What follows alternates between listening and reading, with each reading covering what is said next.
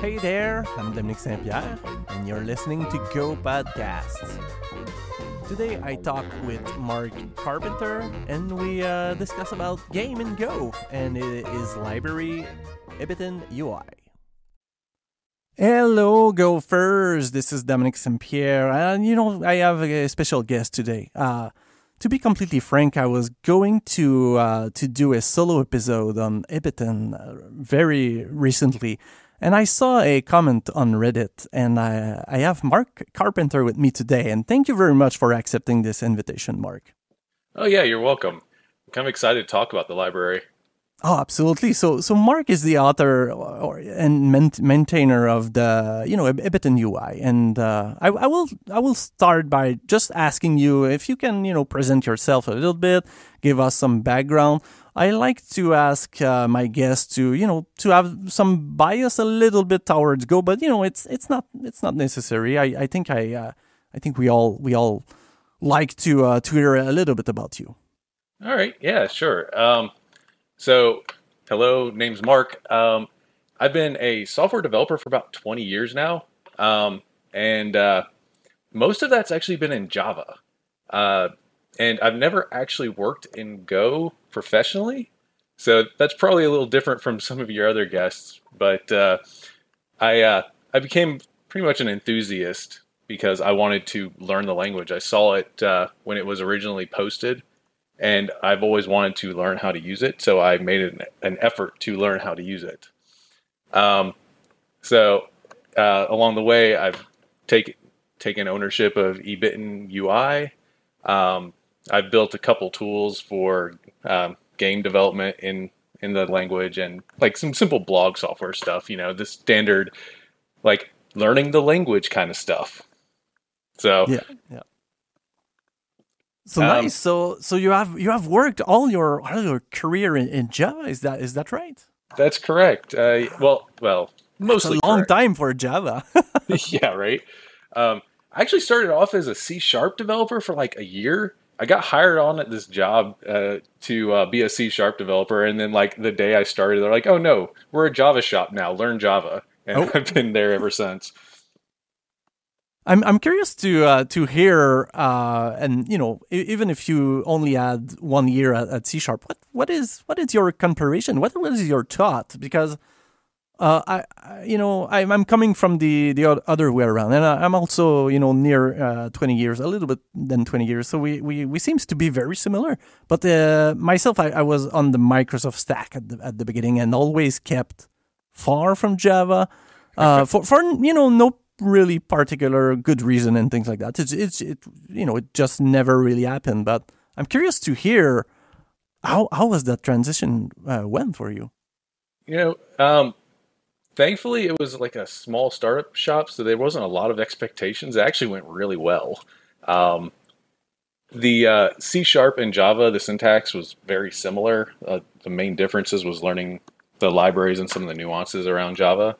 So, I mean, I thought it was easier to go from C# to Java than to pick up Go from Java. Interesting. Why is that? Is it because of the object orientation, for example, in those languages? It is, and the syntax is similar. The general structure of the applications is very similar. And you actually have similar libraries as well. Like there's Hibernate and InHibernate for doing data models and stuff like that. Frankly, it's just really similar. I do kind of miss C# sometimes because I thought the UI integration with C# was better, just a lot better than with Java.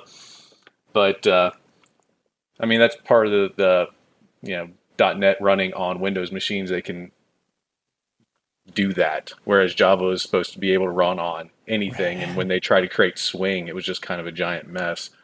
Right. Okay. So when you say UI, you mean building GUI application like desktop, Windows Form, and WPF. Right. Right. Exactly. Yeah. I'm also missing sometimes C#. To be completely frank here, for me, the part that I really enjoy was when they introduced LinkU at some point. So I always worked in database heavy or data heavy companies and whatnot, and but I get that. It's beautiful, or LinkQ. I'm not actually sure the proper way to pronounce it. Well, yeah, maybe it's Link. Yeah. It's fantastic. It's really well designed, and I've always thought it worked really well. Over the years, Java has been incorporating more and more stuff like that with its Stream APIs, which is nice, but it never quite felt as integrated as Link did. Yeah. I believe that's also why I was a little bit attracted in Elixir for line of business application as well, because they, in my opinion, their ORM is it seems to be based a little bit on Link, if I can say that. But I don't have a huge experience in Elixir in production, but I always enjoyed their the way that the data is flowing in there. Let's jump. I think we have to talk a little bit more on C# and Java. That's fine. Let's talk about EbitenUI. So how would you describe the library itself? So the library is a user interface for video games. It's not built to be a generic user interface, graphical user interface front end application. That's not the use case for EbitenUI. It is built completely to be a UI layer on top of Ebitengine or Ebiten. I think it's Ebitengine now, to be on top of that system for building games. So because of that, it has some different design choices than something like Fine or Wales, which are two of the other really well-known UI systems for Go. I'm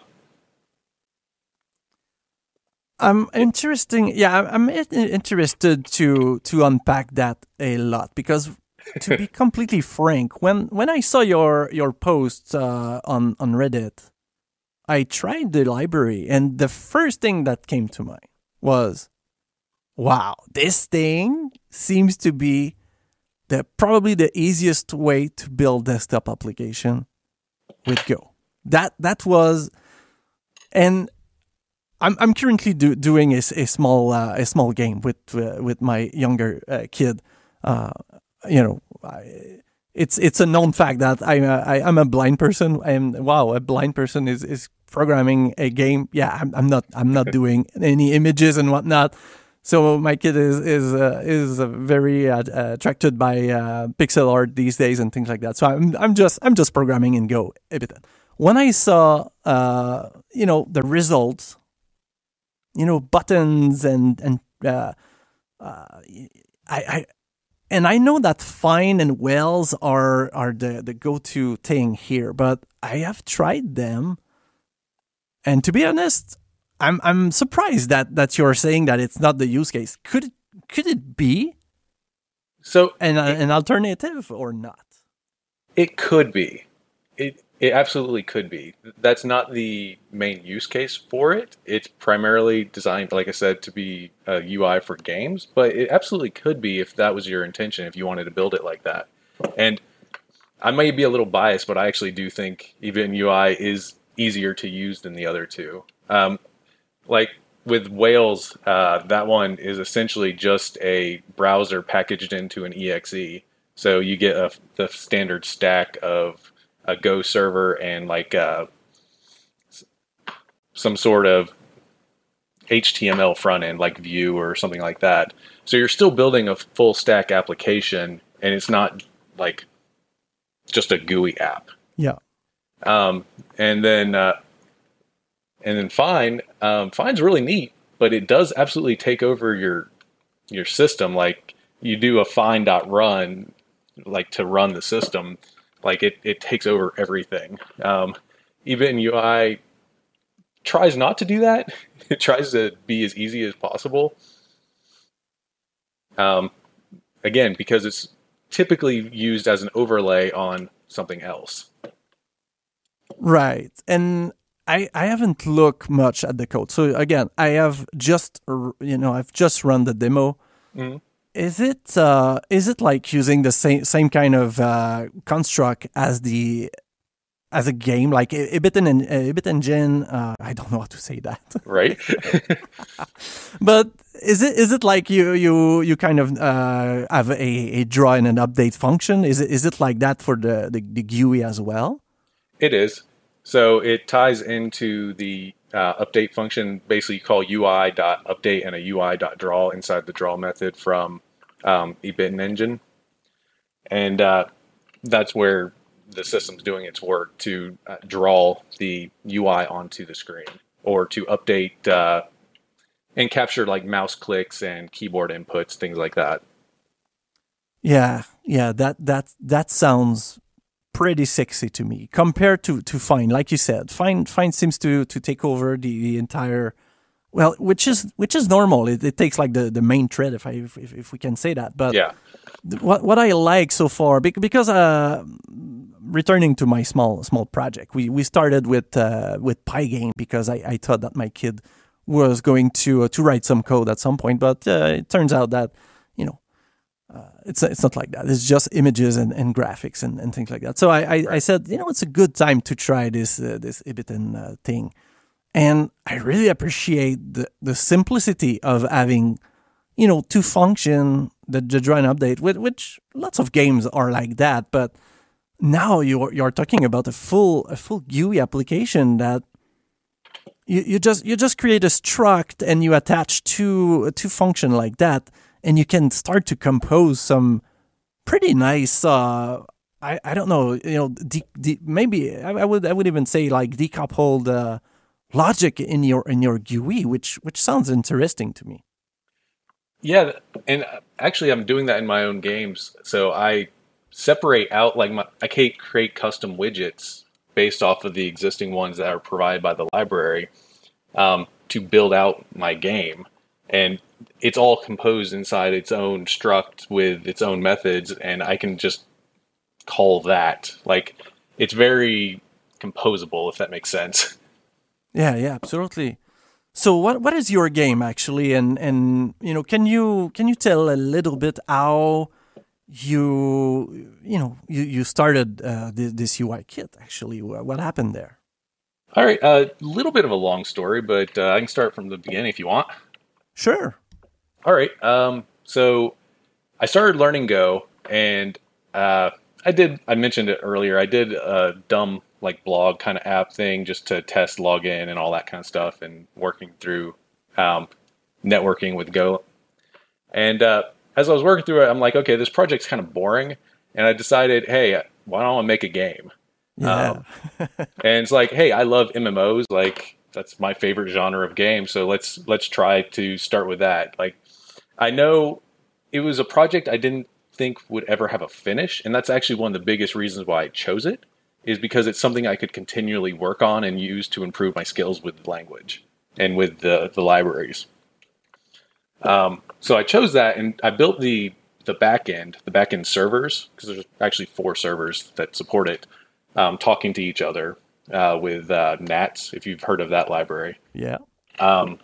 So I built all of that, and for the front end, I was using Godot, and it was nice. It actually worked really well, but the networking section of Godot is challenging if you want to have your own custom backend. It had the ability to do WebSockets for network communications, but if I wanted to use something like eNet, where I could use UDP communication back and forth, and while I was able to hack it together, it was just not great. And then they released a newer version of Godot about a year and a half ago, something like that. And when they did, it completely broke all my tile maps and everything I had built. It just completely destroyed my game. And at that point, I just kind of got frustrated and said, I'm done with Godot, and started looking for other frameworks. And I really wanted to stick in with Go because the back end was in Go, and I thought there would be a lot of synergy with the front end and back end both being in the same language. So started looking around, found Ebitengine, and tested it out. I'm like, okay, yeah, this works great. I can do tile maps. I can do all the physics and all the standard stuff you want to do. But when I started looking at building a UI on top of it, because it's an MMO, it has chat boxes, it has settings menus, that kind of stuff, right? Yep. I couldn't find a good library for it that would just do the things I needed it to do. And then eventually I actually stumbled on the original version of EbitenUI. So I'm not the original author of EbitenUI. However, the original version was deprecated 3 years ago. About a year and a half before I found it. The original author kind of abandoned it and stopped working in Go, or with Ebiten. And so I started playing with it. I realized, okay, this actually has a really nice framework. Like half the stuff doesn't work, but it has a really nice framework and I like working with it. So I started working on my game and building my game and my UI in this library. And I realized I was making a lot of really nice changes to make things work as you'd expect them to work, and adding new widgets, etc. And I wanted to push that back up to the main line, but it was deprecated. So I really didn't want to keep a fork, but I also thought there's no other real good UI libraries, in my opinion, for Ebiten. And I don't want the fork to be the main one. So I reached out to the original author, and after a little bit of back and forth, he agreed to give the keys to the kingdom, essentially. He passed ownership of EbitenUI over to me, and I've been maintaining it ever since. Yeah, that's a great story, to be frank. I mean, this is very interesting. So, but there's a lot of things that I want to unpack in here. All right. Oh yeah. So first of all, yeah, the story with Godot is pretty sad, but I'm curious to know why you choose Go for your backend server for this MMO. What was the reasoning there? Actually, really good reasoning is Go is very good at networking. I mean, it's built to handle a lot of network interactions. Like, that's its primary use case, and it worked very well for this. And doing a lot of threading and things like that, which align really well with building a server in the back end. And frankly, I just wanted to. Like, I like working with Go, and this was like a project that seemed like a lot of fun to work on in Go. How were you testing your server, while you were probably not having any client to play the game in a sense? Were you using a lot of unit testing and whatnot? What was the development cycle was like? So actually, I built them hand in hand, the front end and the back end hand in hand. So I built the networking scaffolding, basically, to do the handshakes and create the connections and stuff. But when I was doing that, I did it on the client and the back end at the same time. So that made it actually really easy to test, because I could just run the front end and did it connect? Yeah, okay, I'm good. Right? So once I got the scaffolding done for the networking, I started adding in essentially my own personal protocol, using the message pack library to create these packets of data that I'm sending back and forth. And as I was adding new features to the game, I would add new message types to that protocol. And it's set up so that the main server just essentially takes those messages and keeps the connection with that user, but passes it to a backend using messaging framework NATs to send the messages to the appropriate backend servers. Like, so the front server that they connect to, I can have as many of those as I want, and just scale that horizontally as much as necessary, because it's just the front door, basically. I have a data server that connects to the database system that saves off the user information periodically, or is used to load the information on startup, that kind of thing. But it's all orchestrated through that NATS messaging framework I'd mentioned earlier. Interesting.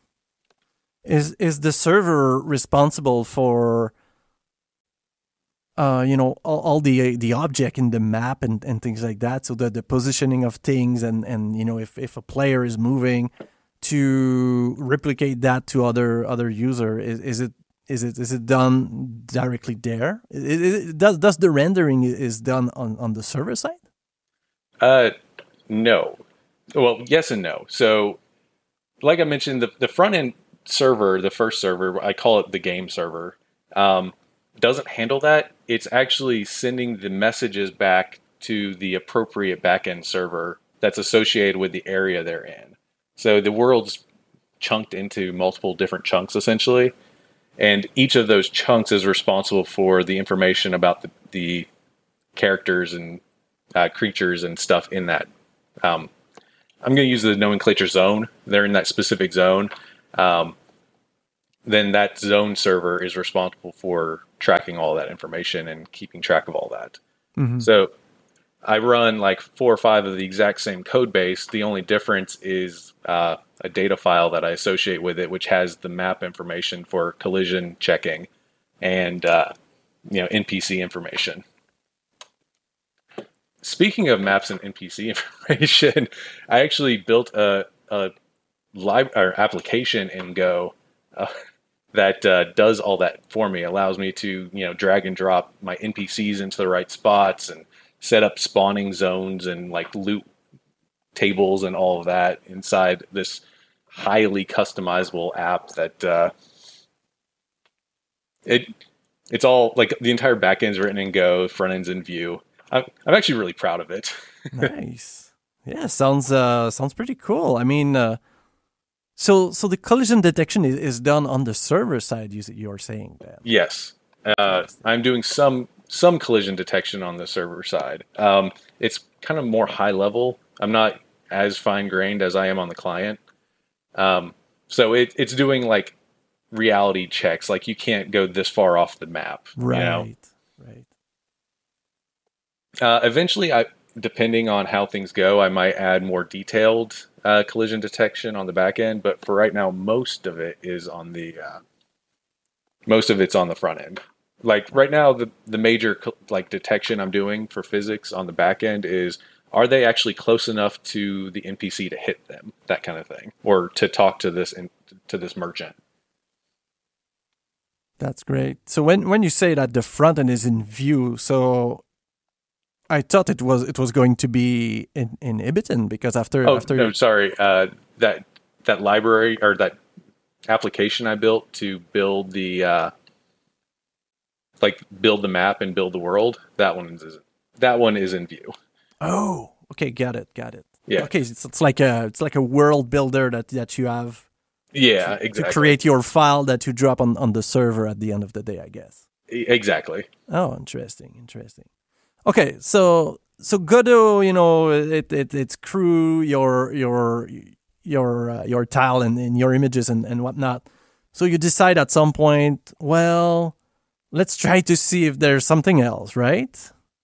And because of your server is written in Go, you tend to go with Ebiten. But have you tried anything else? I know that Raylib gets a lot of mention these days, and even in Go. So I mean, have you tried that? So I tried it a little bit when I started working on my my MMO's front end, but the reason I leaned away from it is because it's a C library that just has bindings in Go. Yeah. So it's not built specifically for Go, and that was a concern for me. My concern was, hey, what if the person maintaining these bindings either gets behind or it gets deprecated, and hey, there's this new feature that was just recently added, but the bindings haven't been updated, and who knows when the person's going to be able to do it. So it was just, I had concerns about using that because of those reasons, because it is a binding directly to a C library, whereas Ebiten is built for Go and runs in Go, and recently they've been working on something called Pure Go, where they're getting rid of their C bindings and doing everything directly in Go, which is super interesting. Huh. I think it's actually set up that way in Windows right now, and they're working on other systems to enable that. That's nice. Yeah, that's also, it matched a little bit my experience. So I'm developing in I'm also using Windows for my screen reader and whatnot, but I'm always inside the subsystem for Linux, the WSL, and Right.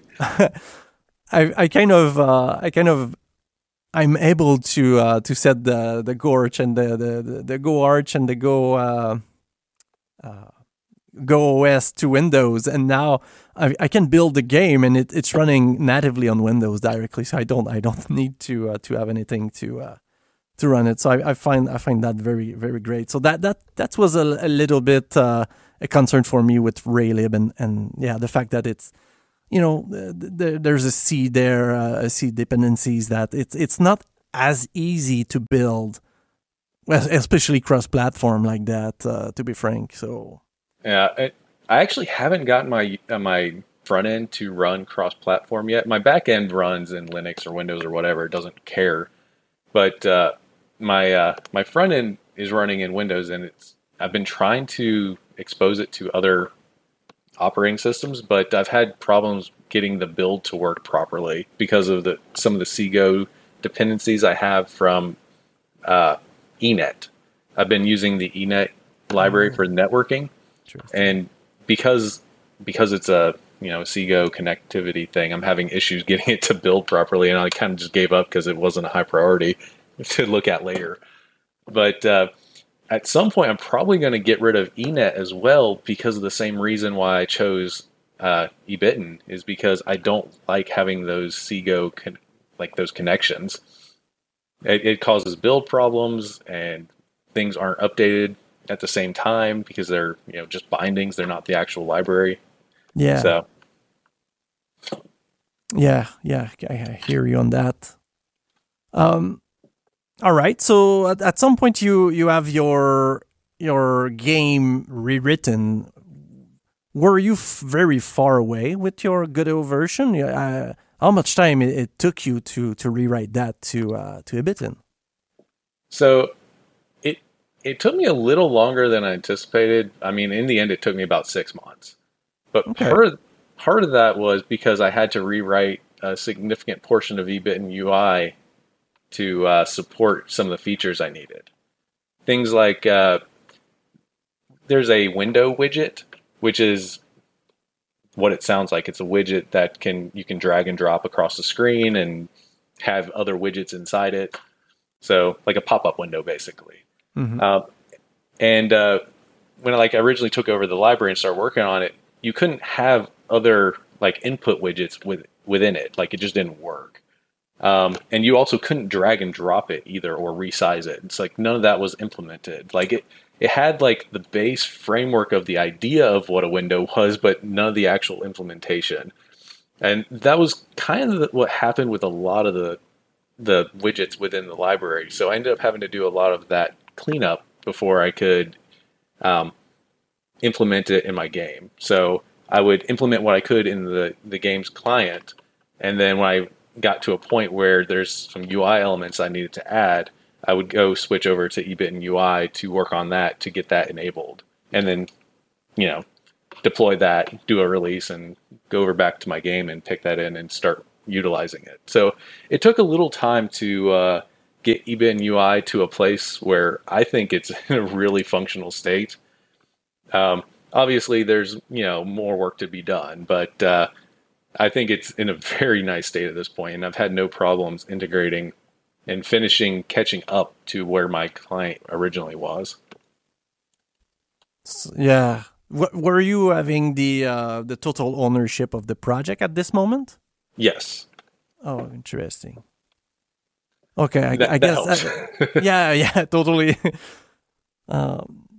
Nice thing though, while I was doing this, I actually did get people giving pull requests along the way. So people have been using it, and they like it enough. They're like, "Hey, let's add this to it. And it's like, all right, perfect. So I've actually had some pretty good interaction with the users of the library on my Discord. They've been giving really good feedback and helping out with PRs here and there. So was the Discord came with the ownership of the repo as well, or you started that from scratch? I started that one from scratch. Yeah. Oh, that's good. I mean, so the only thing, what came with the library when I took ownership was the main repo and then a repo for the docs. So there was a basic docs page that was put together. I believe it only had one page at that point, maybe two, but has since been enhanced quite a bit.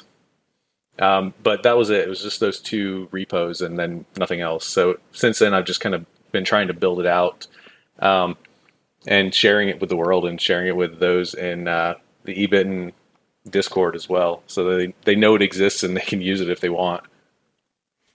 Well, yeah, totally. I mean, this is great because I mean, all games need some UI at some point. Yeah, most of them do. I mean, I have definitely seen some people just implement the very basics on their own, like basic buttons and stuff. I actually kind of feel bad for them because it's like that's almost a waste of time, man. You could get that very, very cheaply if you just use this library. Oh, totally, yeah. But I get it. A lot of people come to a tool like Ebiten because they want to build a lot of it themselves. I mean, that's part of the reason I came to the language and the library. Yeah, it's a good learning curve to be frank, to start from scratch. Compared to having to learn a framework or any kind of tool. I mean, it's nice to understand what's going on. I think Ebiten is that type of. We can compare that to any kind of frameworks on the website. It's nice on Go that you still can go very I would say very deep and understanding a little bit of the HTTP stack and whatnot there. Definitely, and I will say I really appreciate what they've done with Ebiten. It's just so simple to use and it makes so much sense when you look through its documents. Like building this UI library is very easy because of the work that they've done on their library. Yeah. I also think that I see it. I've seen it. It was a long time ago. It was sold like. It was talking about the NS system, like a 8-bit game like the NS and things like that. Right. So yeah, I seen it and I was like, yeah, I don't know, but it's way more than that. I mean, it's for 2D games. I mean, it just works. It really is. I mean, any kind of 2D game works really well with it. I've seen like some isometric stuff. I've seen just straight 2D. And I've seen a couple other things. Someone's built like a rudimentary 3D engine, kind of like a Doom kind of engine in it, which is kind of neat. And right? I recently saw someone's building a 3D mech game in the language as well.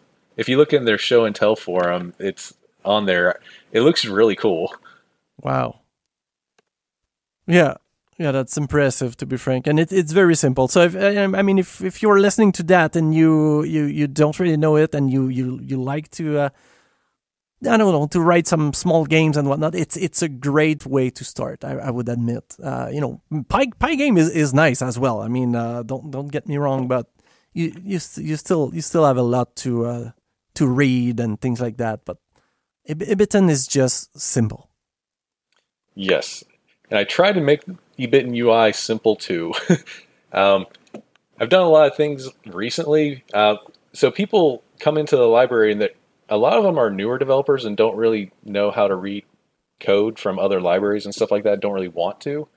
So I've done a lot of things to try to make the usage of the library simpler. So there are demos for every single widget, and you can actually connect to them on the web and see every single widget we have as a WASM embedded into your web page application for every single widget, which is kind of nice. And then you can look at the source code for each of the widgets with comments to explain what the different functionality does.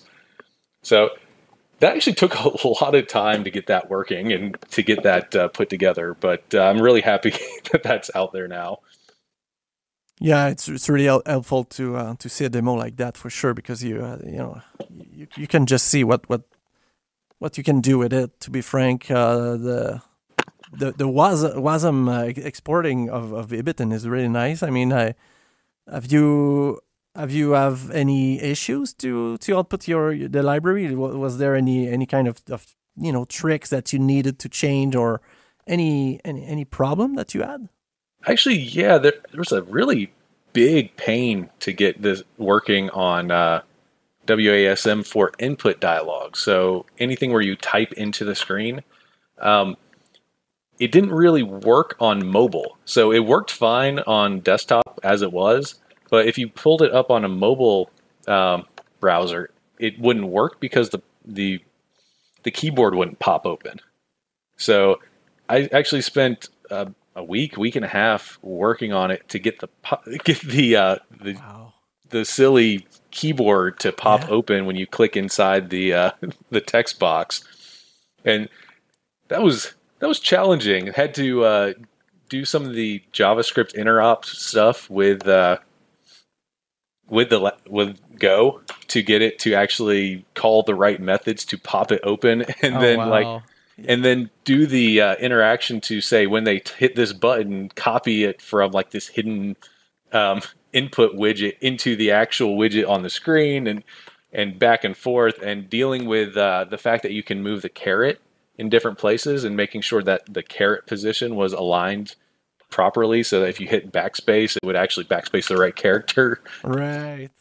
That does not sound fun at all. that was a challenge. I think that's actually the biggest challenge I've dealt with this library, was getting that to work. Nice.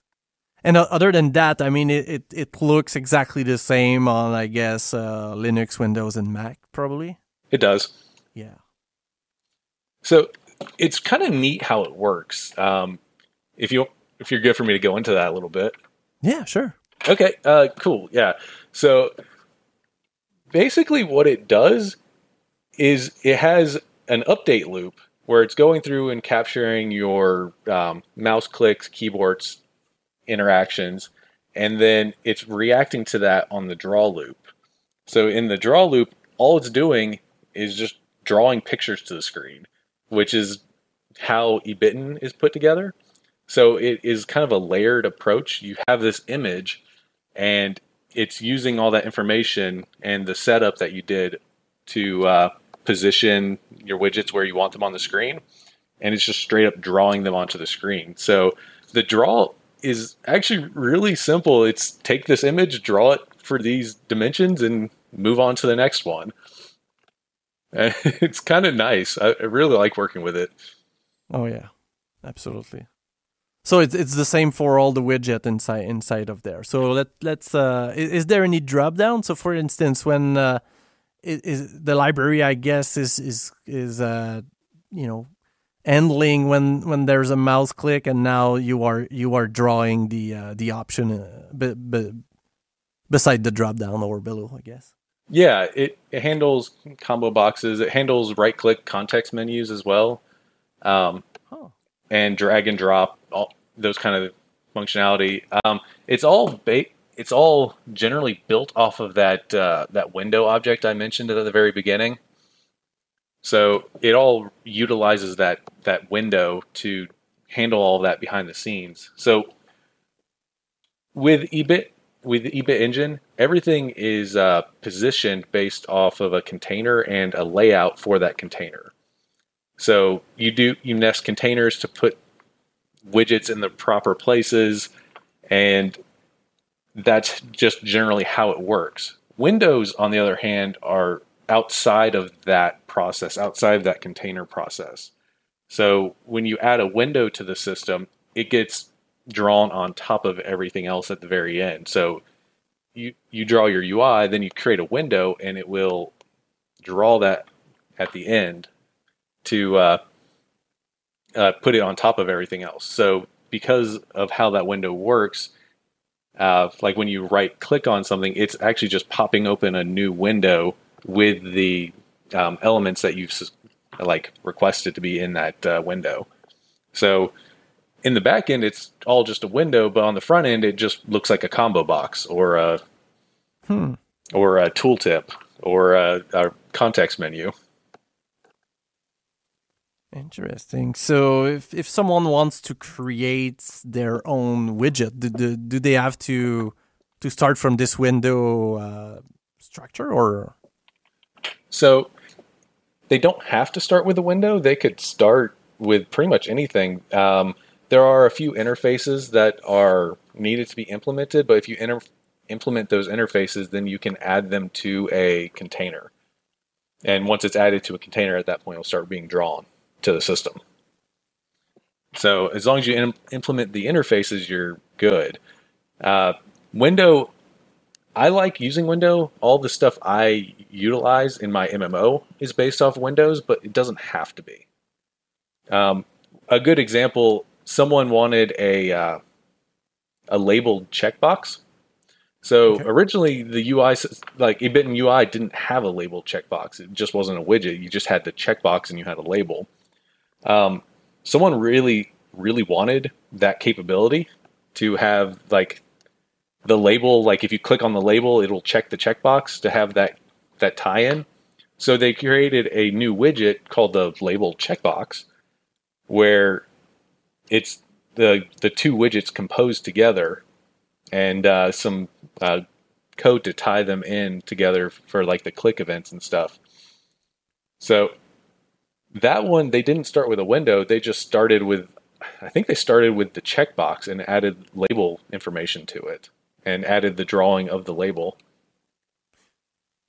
So that means that the click event is accessible to this checkbox itself. So it's not only trapped by EbitenUI, but it's also available for the user to do whatever they want to do with that. Absolutely.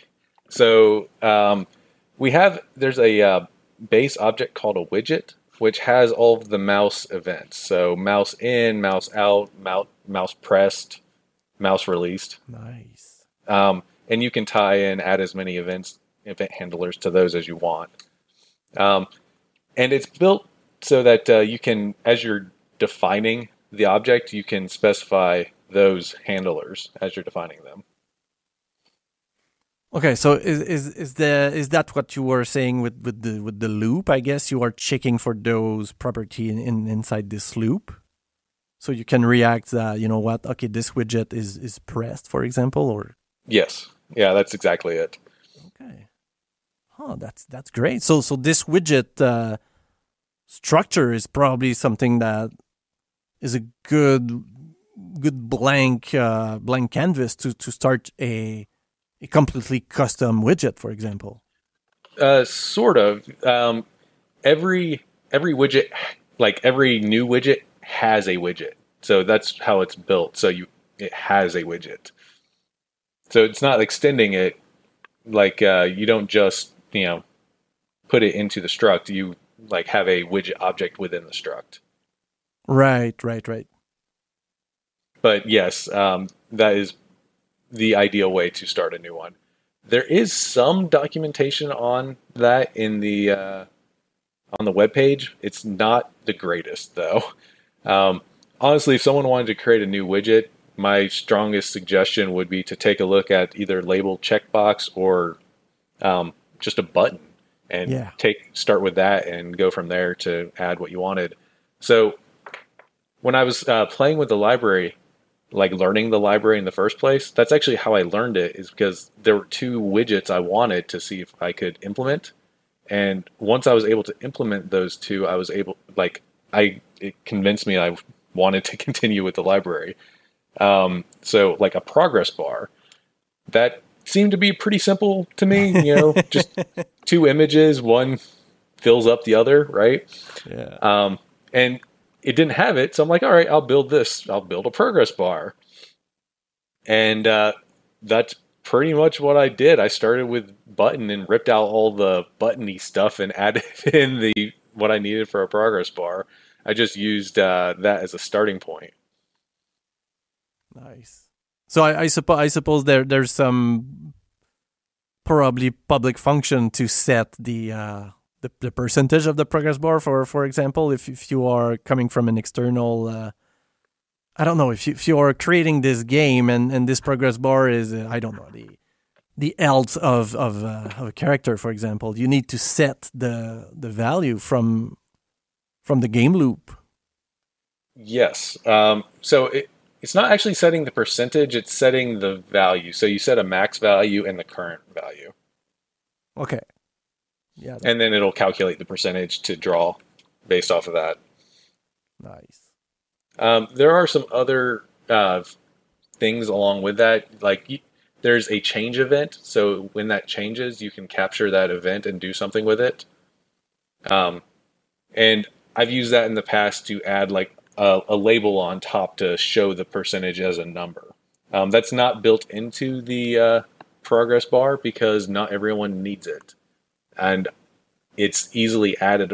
You can easily add it yourself if you need it. So that was one of those design decisions I made along the way. Like, I don't want to make these widgets terribly heavy because then it just kind of makes it more difficult to use in the long run. Like, you don't need to have it doesn't need to have a label. It doesn't really add anything when you can just easily add one yourself if you need it. Right. And how is that usable from the caller point of view? So are we passing an inline function, for example, to this event, or how does the widget call an external function? So you can either pass in an anonymous function to the widget as you're creating it, or you can create a function in one of the packages or off of a struct and pass that in. As long as it matches the signature, it will accept it. Yeah, nice. Yeah, that seems to returning to our first attempt at discussing GUI application with Fine. This to me feels very good as a desktop GUI way of building things. So I know that you have said that it's probably not meant to be that, but I don't know. To me, it seems to be an interesting aspect that maybe it was not meant for that originally, but it could certainly play that role. And because the concept and the pattern in how it's built, it's so simple. It's respecting the Go philosophy of just, it just works and it's just simple. There's not much, mental model that I need to build to understand what's going on there. It's just, it's just very, very straightforward in my opinion. I like to think so. There are definitely a few challenges I've definitely faced along the way that I know some of the users are facing. And there's two of them I'm still trying to figure out the best way to solve them. But working on it. Like, one of the reasons why I say it's mostly for games is because of these two issues. So the first one is it doesn't have a default UI, basically. So it's almost a headless UI system. It expects you to provide the images for, like, what does a window look like? So at this point, it expects the user to provide those images on what to draw. So that's a bit challenging for newer developers who are not used to this system. And it can be a bit of a roadblock. Like, there is a demo application that does have a lot of these UI elements that people can use, but it's definitely not going to fit the style of most people's games. It's kind of like a sci-fi kind of UI look.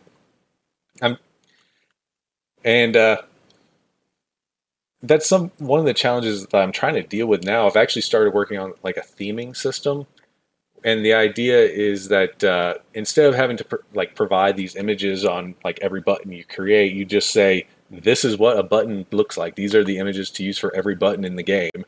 And it just kind of goes from there. And long term, once that functionality is added, hopefully, the idea is I'll put out a new repo of just EbitenUI themes that people can add new themes to. And like add a light theme, add a dark theme to the system so that people can just pull in and start utilizing. So hopefully that would help make the system a little bit easier for people to use and make me feel a lot more comfortable saying it'd be good for a desktop application. Yeah. This sounds awesome, to be frank. But I mean, it's not terrible to provide. I think you were saying like 9 images. I mean, at the end of the day, you are building your own kind of GUI style, so it's normal that you need to provide some some design. Right. Well, I think something like Fine, they have the standard like system UI kind of look, where this library doesn't provide that right now. I mean, we could, but right now that's just not something that's provided because that's not really the focus of the UI of this system. But hopefully, once this whole theming thing is put together, that's something we could provide in the future. Yeah, sure. The other thing is there's certain widgets that people tend to expect on front-end applications that are not super necessary for games. Things like grids. A lot of desktop applications shockingly have a lot of grids. And that's just not something that's supported right now. There's a few other like widgets and container types that we don't support yet, which is like that one, which is why I'm not comfortable saying it's for desktops. And it's not really a competitor with like Fine or Whales at this point. Oh, sure. And I guess also, the tree icon and the file open save browser dialogues. Yeah, those are the type of things you don't really see in games, and it's not super necessary. And like the window widget, while very useful for games, is not terribly useful for a desktop UI. That kind of style application's gone out of favor a long time ago. Sure, but I mean, I hear you, but I don't know. Yes, I will of course integrate it into the small game that I'm building, but I don't know. It feels good. So far, it seems to be nice. I mean, it definitely is, and you absolutely can build a front end GUI in it, like not related to games. It's absolutely something that can be done. It's just going to take a little extra work of the type most people doing that wouldn't be used to. So like providing what your UI is supposed to look like, that kind of thing. But if someone wanted to do that and wanted to build a front end application using this library, absolutely. I see no reason why they couldn't at this point. Yeah, sure. And you get all the sounds from Ebiten as well. I mean, there's something to do there. Yeah, right. Yeah, I don't know. So any challenge that you're facing, challenges probably with maintaining an open source project, are you looking for contributors? Is it hard for you to get some kind of traction? How is it going? So I'm actually getting a lot of traction of people utilizing it. Like I know some people have released some games utilizing this library, which makes me super happy. But the biggest challenges I'm dealing with is essentially time. I have my own game I'd like to work on. I have that tool I mentioned before, and I'm supporting this library. And there's just a lot to do. Yeah. And it's a lot for one person. So the biggest challenge I have is finding the time to do all the things with EbitenUI that I want to do. And you asked about contributors. Oh yes, I would absolutely love contributors. Contributors are my best friends. Sure. Well, I think that Ebitengine will probably gain some traction, especially if they continue to what you were saying earlier. If they remove the C-Go dependencies. I mean, this is our library to build game in Go. The native one, the one that is pure Go. It's something I'm seeing a lot of traction with Go lately. I would say in the last 8 to 10 months, there's something going on. Yeah, I've noticed that too. There's been an influx of people. Like my own personal Discord's grown quite a bit in the past 6 months as well. I think it's almost doubled in size. I mean, it's not huge, but still, doubling size is kind of nice. Yeah. So yes, I think that if they are getting traction, then by ricochet, you will receive a lot of those people that want to build game, and they will need some UI, and this library seems to be very easy to use. I hope so, on both counts. Right. All I know is I'm going to keep working on the library. I'm working on it for my own game, so there's no point for me to ever stop working on this library. So it's going to continue to get updates. Not as fast as I'd like, but because, there's only so much time in the day, but it will always be maintained.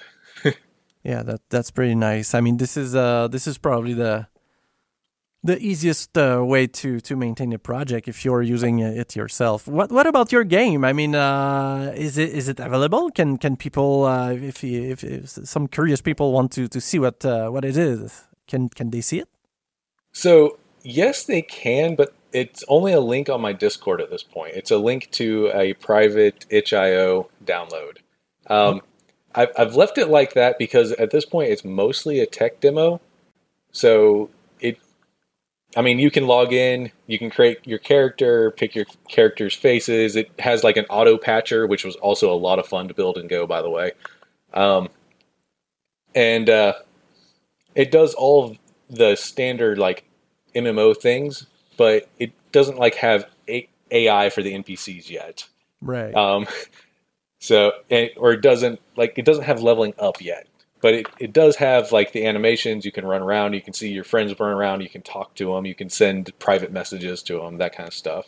So I really haven't pushed it out there because I just don't feel like it's in a place where most people would have fun playing it. If you wanted to check it out, absolutely. I keep the server running all the time just because I think it's neat that it's out there.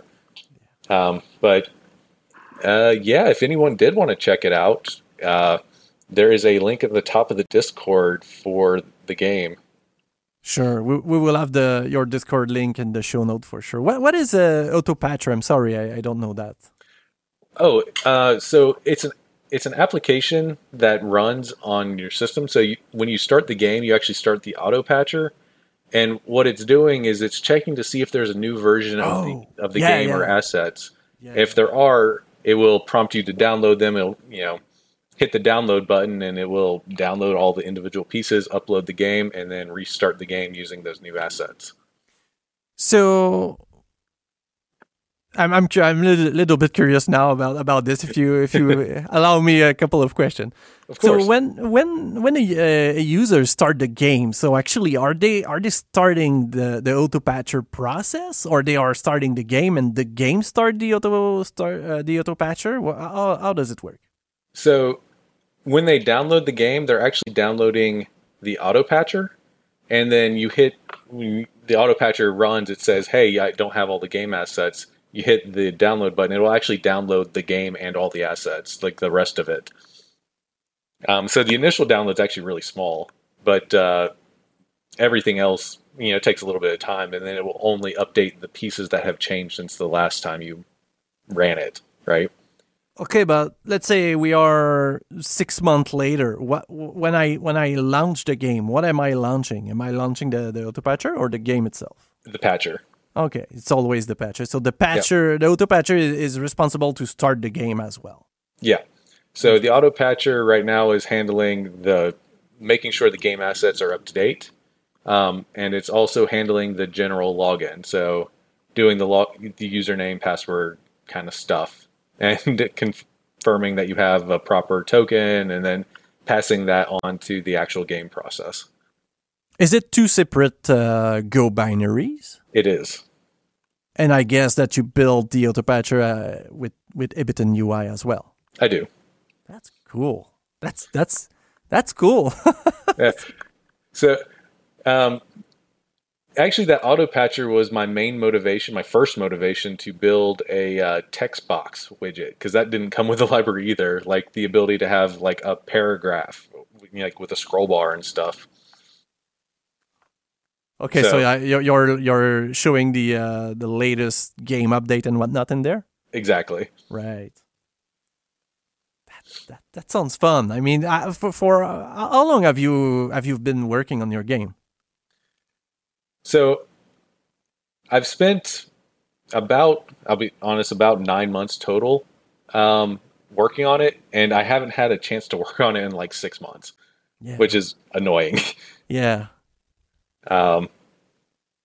Just because, life and working on other libraries and tools and stuff. But I'd say a total of about 9 months between all the things. Yeah, that sounds pretty much. It's a huge investment. I see that.